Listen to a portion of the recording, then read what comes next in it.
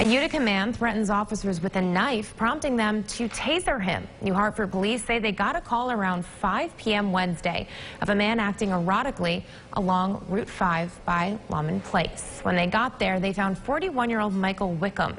When officers approached, they say he pulled out a folding knife, waving it at the officers. Wickham was then tased and taken into custody. He's now charged with menacing a police officer and criminal possession of a weapon.